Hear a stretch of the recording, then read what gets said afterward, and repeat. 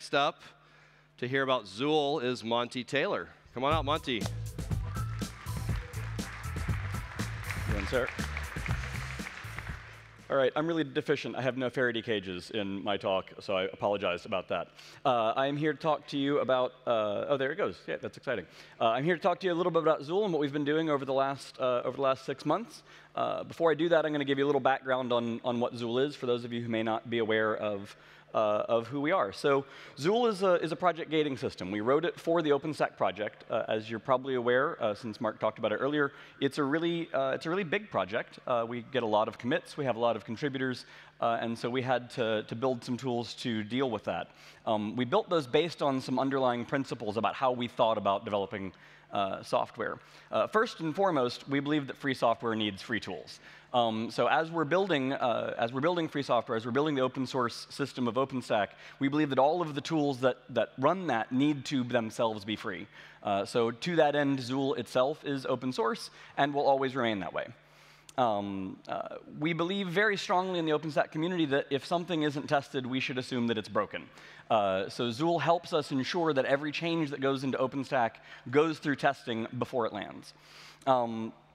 Finally, in the Zuul world, we believe that clouds are useful for automation and that we should allow the humans to spend their time being creative. Right? We have clouds to do repetitive tasks, so we should use them. We should maximize their use, freeing up the humans to do thinking things, to do creative things, to do design things, to do review things, rather than to waste their time doing repetitive tasks. We built Zuul to help the OpenStack project do this. It has some really special features in it.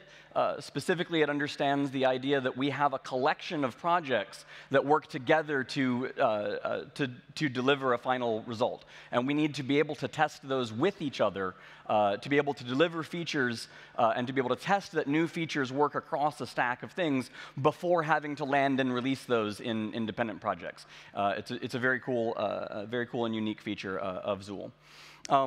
So in Vancouver, we announced Zuul v3. We wrote Zuul for OpenStack and for the needs of OpenStack, but other people were starting to use it, and it hadn't really been written with their needs in mind. So with Zuul v3, we focused on actually making it something that was widely available and where the uses of people outside of the OpenStack community were taken into account as primary use cases. We released that in Vancouver, and as a result of that, we've had a whole bunch more people join us in, and it's been a lot of fun. Since then, we've done a lot of work. We've picked up a whole bunch of new friends, new community members. Got a whole bunch of interesting people. We don't even know who all is using it now, which is great. It used to be the case that we knew each of the people who were using Zuul, and now we don't. These are just a few. Several of these people will be talking this week at the summit about what they're doing. Since Vancouver, we added some features. I'm going to talk about a couple of them real specifically. The first one, we've had pluggable pipeline managers in Zuul since the very beginning, since 6.5 years ago. But it actually is the last plugin that we wrote a new plugin type for. In this cycle, we wrote one called the supersedent pipeline manager. This is really useful in post-commit processing, so things like documentation publication, artifact publication, where if 4 or 5 commits land while you're still processing the event for the first one, you don't really need to build the docs 4 or 5 more times before publishing them. So the supersedent pipeline manager allows us to only do that type of task once for each of the collection of triggers. We made a feature we call job pause. There's use cases where you need to do things like have the top of the stack create, say, a Docker registry or a Yum repository, put some artifacts into it, and then have subsequent jobs consume those. Job pause allows you to structure jobs doing that in whatever way your job needs to do. We rewrote our web dashboard in React. This allows it to eat much less of my laptop's battery when I'm on a plane, and also gave us a much better mobile interface. So you can go on your phone, you can actually add it as an application on your home screen, and then get to the various Zuul dashboard features. Finally, and most recently, we've added support for Kubernetes build resources.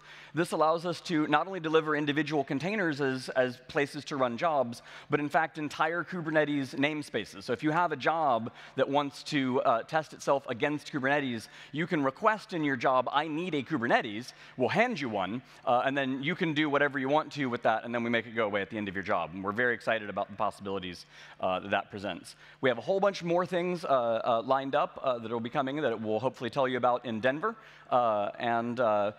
This week, we have several sessions today.